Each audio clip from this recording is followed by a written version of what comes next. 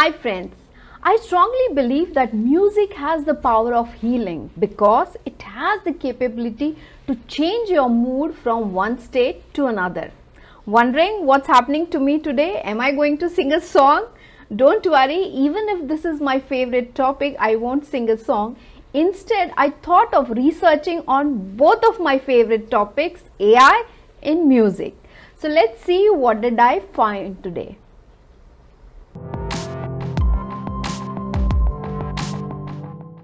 Computational skills are very easy for machines to learn because these are objective. But what about subjective things like creative skills of painting, drawing, sculpture, poetry, music? These all require altogether a different level of thinking, and most of it is based on your imagination. But just in case you have captured all your past imaginations in a digital form, then you would be surprised to see some of the unique creations that AI brings in. So let's look at some of these applications of AI in music.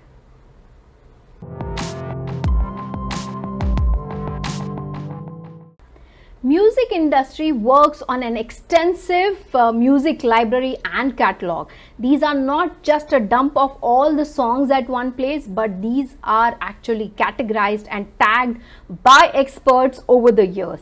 But right now, German companies like Similarity are capable of providing AI solutions which can extract song, categorize song, and also tag it for you. The next one is Similarity Search. Now, for example, if there is a song in your mind and you want to know which are the other songs similar to it, in that case, you can use this Similarity Search where AI listens to that song and throws you all the options available. By the way, big recording labels like Universal Studios actually uses this. Another one is recommendation and personalized music. So you have multiple apps out there where you listen to the song and next time they throw all the recommendations for you which are of your liking. So companies like Spotify, you have KKBox, you have Tencent based companies like Jukes and QQ Music also providing these kind of recommendation. The next one is music mastering. Now this is another one where you need expertise, and it takes a lot of times and a very good pair of ears for you to understand the quality of song, because most of the platforms actually require a good quality of song and they have actually a checklist available and the criteria which needs to be met. This is again a very detailed oriented work, but with the help of AI, music mastering is becoming easier and easier day by day.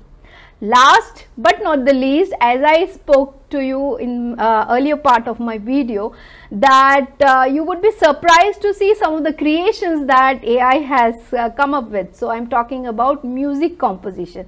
So I don't want to talk more about it. Instead, I want you to listen to this piece On the Edge by composed by an AI which is from company AI Technologies. I don't know what would be the future in this industry, but one thing is for sure, whatever is happening at a very fast pace and we need to be future ready. Hope you liked this video. If you did, please subscribe and let me know how did you find it. With that, me Sarika Sen signing off for today.